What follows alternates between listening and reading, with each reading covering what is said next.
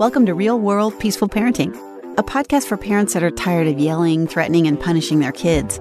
Join mom and master certified parent coach Lisa Smith as she gives you actionable, step-by-step strategies that'll help you transform your household from chaos to cooperation. Let's dive in. Welcome to today's episode. I am so excited to be with you here today.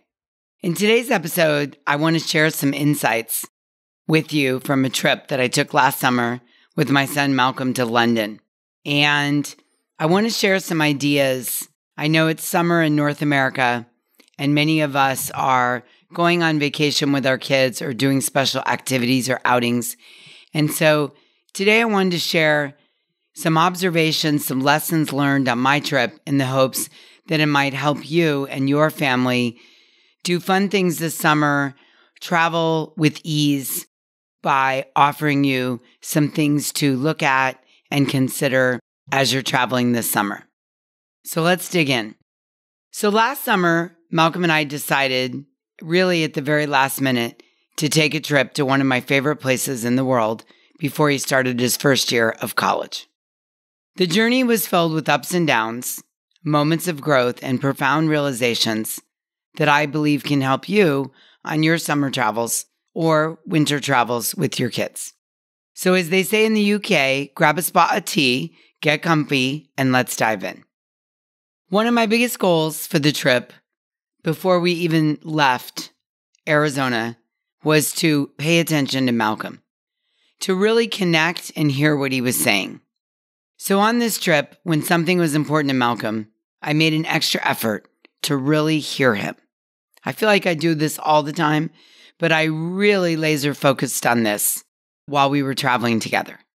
For instance, when he showed interest in visiting the British Museum, I didn't just go along with it. I fully engaged. I listened to his thoughts and his observations. I'm sure this made him feel valued, and I know that it deepened our connection. And I felt like I was really showing up in the relationship. So my question to you is, have you ever found yourself only half listening to your kid or kids because you're distracted with something else? And I wonder what would happen if you gave them your full attention. I want you to reflect on that for a moment. And here's a tip to help you apply this insight. And the tip is, or the invitation is, to pay attention to what excites your child and be present in those moments at any age. Show genuine interest in their preferences. This is a small shift that can make a big difference in your relationship because it creates connection. They feel seen, heard, and valued over what's important to them, not just what's always important to you. Yeah? Awesome. Well, as we all know, traveling is rarely smooth sailing, right? I mean, come on.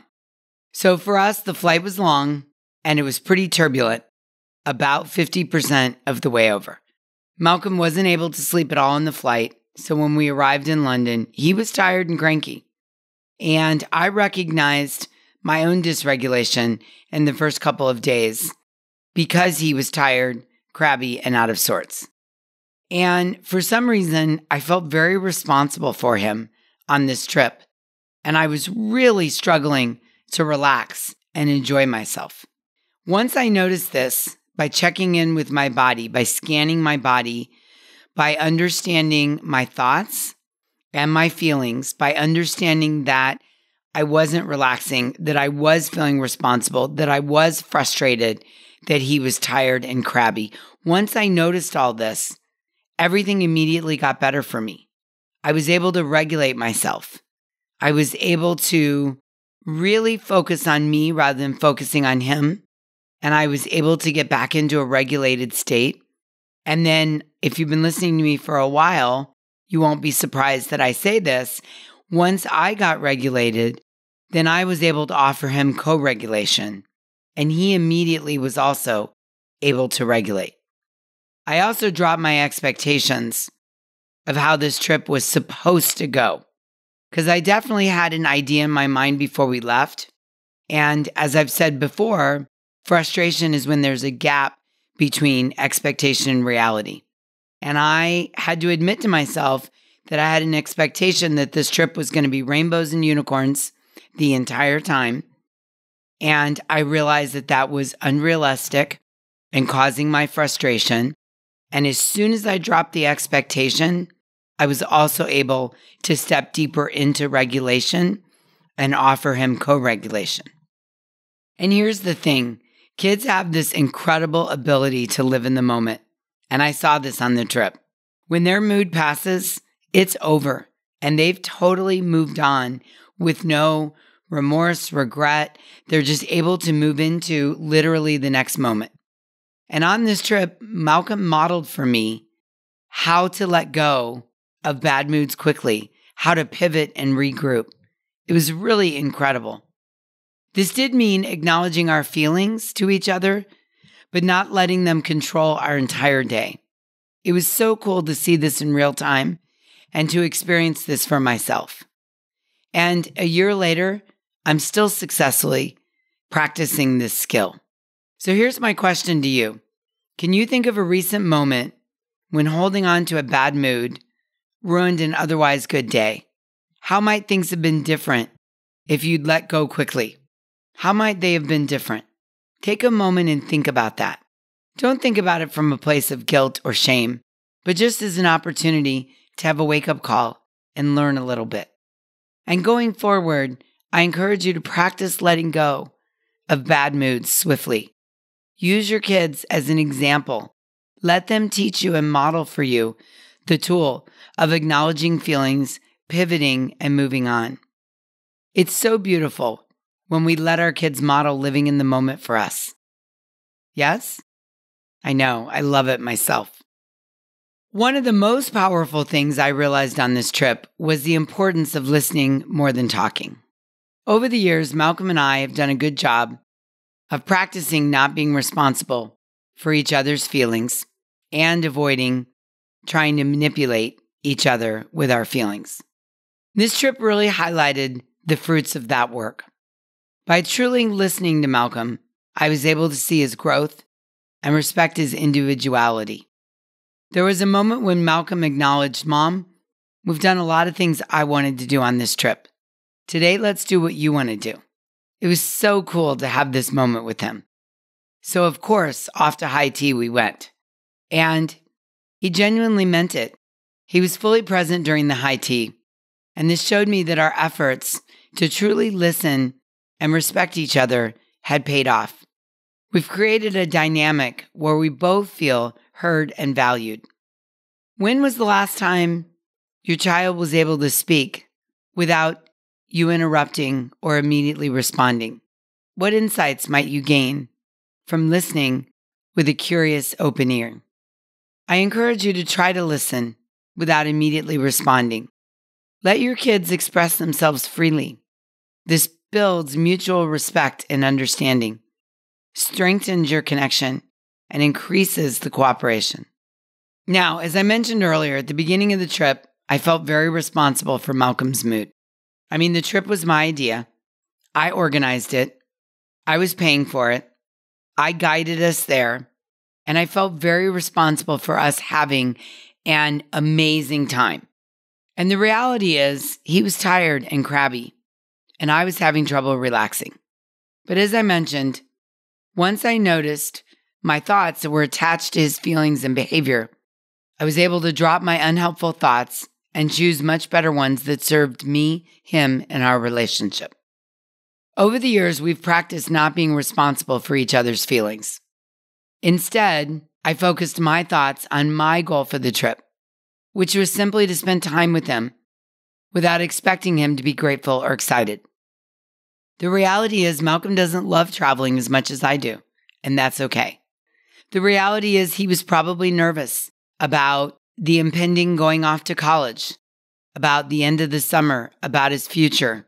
He was probably thinking about some of the things he was missing out on by being with me on this trip.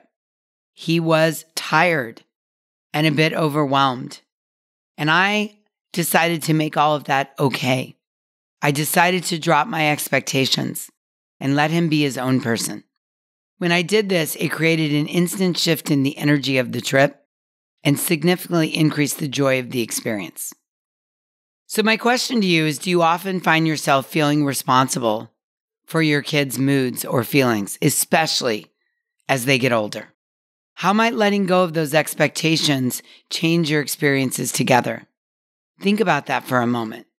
And going forward, can you let go of expectations and embrace your child's individuality? Can you focus on enjoying time together rather than expecting them to behave in a certain way, or to have fun, or to be grateful? Yeah? Now, one thing that helped the trip a lot is that we both took breaks when we needed them.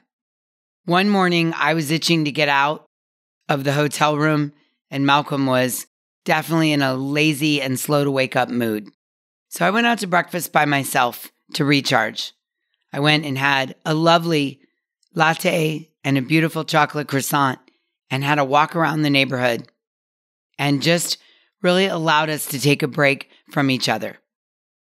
What I know for sure is that anytime you do something like this, go on a trip together, do a special outing to the zoo or Disneyland, or go visit someone for the day or go to the beach, the entire week, day, and hour can be 50-50. 50% fun and amazing and 50% challenging. This is how life goes, 50-50. So I didn't expect traveling to be any different. And I think it's important to recognize when both you and your child or children need some space and some downtime and to be flexible with the plans. So my question is, how do you handle it when you or your kids need a break? Are you able to recognize the moments and adjust accordingly? I know that being flexible and taking breaks when needed definitely enhanced the memories of the trip. So I want to encourage you on your next outing, if everybody needs a little downtime or a pivot or a change in the itinerary, let that naturally happen. Embrace that and really allow yourself to give yourself what you need. I also really use this trip as an opportunity for Malcolm to get to know me better, not just as his mom, but as a person. I shared my humors, my stories, my successes, and my failures. I made a real effort to let him see the real me. Dare I say, I let him get to like me as a person and an adult. This deepened our connection and allowed us to bond on a different level. My question to you is, do you share your own stories and experiences with your kids? And how might this change your relationship? Use your time together to let your child get to know you as a person. Share your stories, your humor, your mistakes, your successes, your failures. What I know is that it can strengthen your bond and help your kids see you as a whole person in a new light. Letting my mind be open to the growth in Malcolm was another really profound experience. On this trip, I made a commitment not to overparent and correct him all the time. I didn't need to be in charge or the cruise director of everything we did. Malcolm is really good at making decisions and directions. He knows what he wants, even with little things like what to eat. So I invited him to take the lead. I invited him to decide where we were going to go often and map out how we were going to get there. And then I just sat back and watched him use his skills. A couple times we got lost, but it was no big deal. I was able to really let him find the error of his ways, get us back on the path, decide where we were going to go eat, and really embrace the choices he made. I invited him to take the lead. This gave us time to dive deeper, slow down, and really appreciate each other's strengths and skills. And I saw him evolve right in front of me. It made my heart ache in the happiest ways possible. My question to you is, when is the last time you let your kids take a lead at something? Deciding where to eat without question, baking something, cooking something in the kitchen, organizing a project or a trip somewhere. Think about how that might build your kids' confidence and impact your relationship. My invitation is for you to reflect on your child's growth and celebrate their individuality. Allow them to lead in areas they're good at and appreciate their unique strengths. Now, here's the thing. I will never forget the day I had my epiphany that my old way of parenting wasn't working. Malcolm was about 5 years old. And at the time, my biggest fear was that Malcolm and I wouldn't have a relationship when he was an adult. That as an adult, he wouldn't like me, appreciate me, or want to spend any time with me. This trip to London felt like collecting data, that taking a chance on peaceful parenting was the right bet. This trip was by no means joy every second. It wasn't rainbows and unicorns. There was a bit of storming on both parts. There was fatigue. We had to take a break a few times to regulate, and Malcolm even called a couple do-overs. He was grumpy and tired, and even bored, I would say, a couple times. But he was totally allowed to feel his feelings. And in the end, we made some great memories. It's a trip neither one of us will ever forget. To be a part of the beginning of a hopefully healthy, but not perfect, adult-child relationship feels like cycle breaking and healing for me. Something I'd only heard about, but had not personally experienced until now. The culmination of the years of peaceful parenting and the ability to see real time the trust we have in each other felt priceless. Absolutely priceless. And my question to you is, what would it mean for you to see the culmination of your peaceful parenting efforts? Can you imagine the depth of connection this way of parenting is and is going to continue to bring to you? Take a moment to think about that. And I encourage you to trust in the process of peaceful parenting. Allow your kids to feel their feelings and focus on creating meaningful memories together. Yeah? So there you have it, folks. My journey to London with Malcolm. It was filled with valuable lessons about paying attention, managing emotions, listening, embracing individuality, and reflecting on growth. I hope these insights and tips help you on your next family experience or outing. You don't have to go all the way to England to put these tips into place. You can apply them when you go to the zoo, or your in-laws for the weekend, or the beach, or even a staycation. Remember, it's not about perfection or perfect-looking photos. It's about connection and creating meaningful memories together. I'd love to hear about your own travel experiences and tips. Share them with me on Instagram at @peaceful_parent, or send me an email to lisa@thepeacefulparent.com. And until we meet again, I'm wishing you peaceful parenting. Thank you so much for listening today. I want to personally invite you to head over to thepeacefulparent.com/welcome and sign up for my free Peaceful Parenting mini course. You'll find everything you need to get started on the path to peaceful parenting just waiting for you over there at www.thepeacefulparent.com/welcome. Can't wait for you to get started. Thanks for listening to Real World Peaceful Parenting. If you want more info on how you can transform your parenting, visit thepeacefulparent.com. See you soon.